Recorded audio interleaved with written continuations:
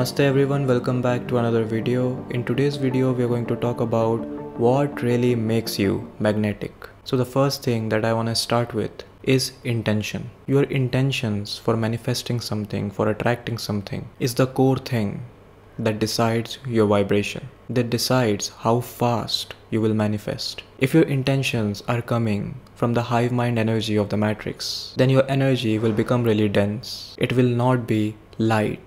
Your vibrational frequency will be operating at a lower density. It will not be fluid. It will not be spontaneous. The higher the density, the more you have to force things to happen. So your intentions are directly connected to your vibrational frequency. And a lot of times, whatever the people are trying to manifest, whatever they are trying to become a magnet for, the intentions are not coming from a good place. Sometimes people want to show off to the world whatever they are trying to manifest.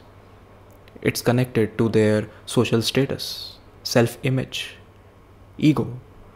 So the more you are trying to strengthen that ego, the more you are trying to work on that social status, you are still in the race of the matrix. And the density you're tapping into, your vibrational frequency, will be of the matrix, which is not spontaneous, which is not light, which is not fluid. It is not like water. It is rigid. It is forceful. That's why the opposite will happen. Everything that you will try to do, you will get stuck in it. You will keep creating traps for yourself, just like a spider. It weaves the web and falls into its own trap. That's the reality ultimately people end up creating in the name of manifestation. So is this really being magnetic? You are losing your freedom. You're losing your soul. So is this really being magnetic? Or is this being under the control, under the influence of the matrix? So you have to get out of this race, of this illusion that the matrix wants you to live in. And you have to understand that your intentions are something which is very intrinsic. They should come from within you, from your true authentic self. When you're part of the race, when you're part of the herd, your intentions are not really yours. It's like you are running in an autopilot mode, and whatever you end up manifesting, it will be like everyone else. It will be the things that everyone else is also manifesting. Because that's how the social status is decided. If one particular thing is there and everyone is running after it, and if people are achieving that, then it is said that they have achieved success, they have achieved a social status. But we all are different. Maybe you don't even want that. Maybe that thing that is on the pedestal has nothing to do with your authentic self. Maybe after acquiring it, you will not be able to appreciate it. It will just lie around, and you will not even use it. People are running after materialistic things they don't even want, they don't even need. So is magnetism, being magnetic, all about being able to fulfill the social status? Or is it about attracting the things that align with you, attracting the things in a way where you are not losing yourself, losing your freedom? You are not falling under the trap, and everything is coming to you effortlessly because it aligns with you. You are not in the race with everyone else, that they have that thing, I want it too. The exact same thing. We are not made this way. We are programmed this way to run in this race, and that makes us lose our individuality. That makes us lose our magnetism. A magnetic person is not someone who runs in a race. They create their own lane. They are the awake ones in the masses. That's what being magnetic is really about. So this is a really great time to set your intentions clearly. Whatever you want to manifest, whatever you want to attract, what's your intention for it? Are you doing it because everyone else is doing it? Because you will become superior in the eyes of others? You will become successful in the eyes of others? Or is it something that you really want? Is it something that really connects with you? And if it is the case, send out that intention. Send out that frequency. Just hold that energy and feel that you already embody it. And that's the thing. If it is something very authentic to you, the thing is something which aligns with you. Embodying it while not having it will make sense. You will feel that it's already here. It will be easier for you. But when the thing is not at all aligned with you, you will not be able to embody it. It will feel false because it does not align with you. It doesn't go with your spirit. It doesn't go with your authentic self. You're forcing yourself, you're putting pressure on yourself to do something that you really don't want. It is just a story that you have bought into. So reframe your intention. Become clear on what you want and why you want. Do you want it for yourself, or do you want it because others want you to have it and that's how you get their validation? Question that. Question where you are coming from. It sets you apart from the masses. The next thing that really makes you magnetic is detachment. Once you have set that intention out, once you are acting on it, you are giving your best. Now the thing is detachment. Detaching from the outcome. The truth is that we are always in this present moment. That's why embodying whatever you want, embodying that intention is very important. Because there is no such thing as future. There is no such thing as manifesting in the future. Everything that you're manifesting in the now present moment. This eternal present moment. It's always present moment. So you have to set that intention out in the present, and at the same time, you have to be detached in the present moment. While the process is unfolding, while things are manifesting for you, while things are unraveling for you, can you be patient in that unfolding? Can you remain detached? And that makes you magnetic. The more attached you are to the outcome, you are creating dense energy again. You're vibrating at the frequency of fear, of greed, of obsession. The more you do that, the thing goes away from you. And the more you let go and you do your own thing, you become detached, start enjoying life moment to moment. You do whatever is in front of you. You are present in your life. You are not obsessing over something. The more faster it comes to you. So everything is energy. You have to understand this. And when you are attached to things, to people, they just push you away. These things don't want to come your way. But when you free yourself from that through detachment, it all comes to you. That's why the saying, don't chase, attract. Because when you're not chasing, you're detached. So practice detachment. And one of the great ways to practice detachment is understanding the art of meditation, mindfulness. Observing your mind, that is detachment. Observing your thoughts and not seeing them as reality. You are not your thoughts. Can you grasp that concept? That you are awareness watching the thoughts come and go. Have you ever experienced that? That is the key of detachment. That you're able to watch everything come and go. And that's the truth. Things come and go, but you remain. The consciousness remains the same. Desires come and go, thoughts come and go, people come and go, but you remain. And I'm not talking about the ego, your physical identification with the human vessel. I'm talking about the higher consciousness in you, the pure awareness. It remains the same. It never comes and goes.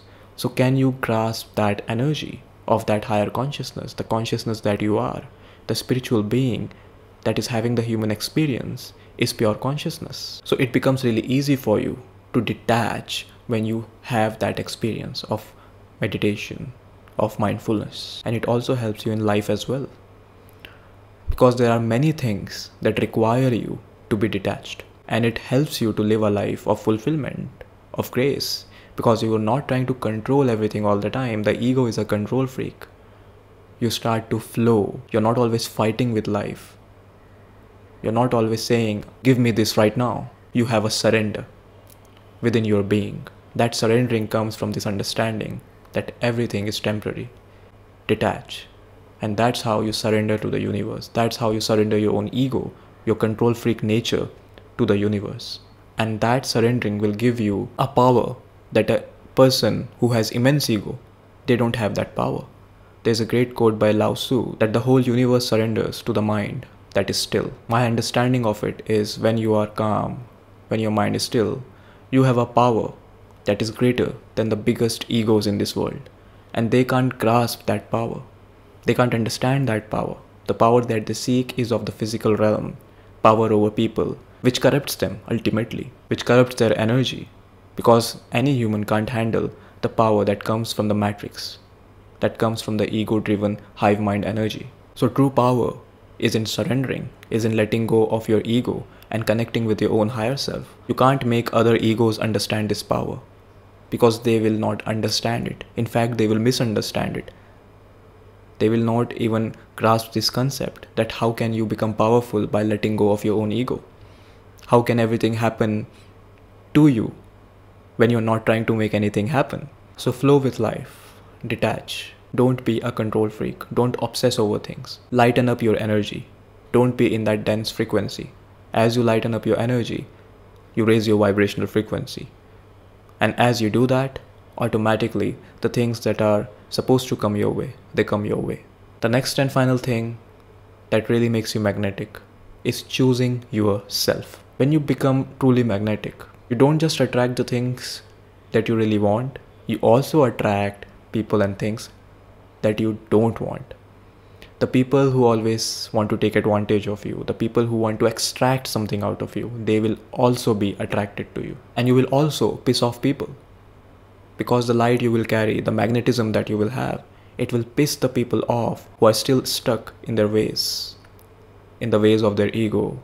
And they will not be able to understand that why you are able to attract everything effortlessly. They will just be jealous of you. And maybe they will talk shit about you.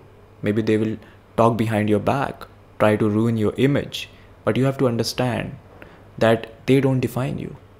And you have to have healthy boundaries with such people. That's why I said choosing yourself.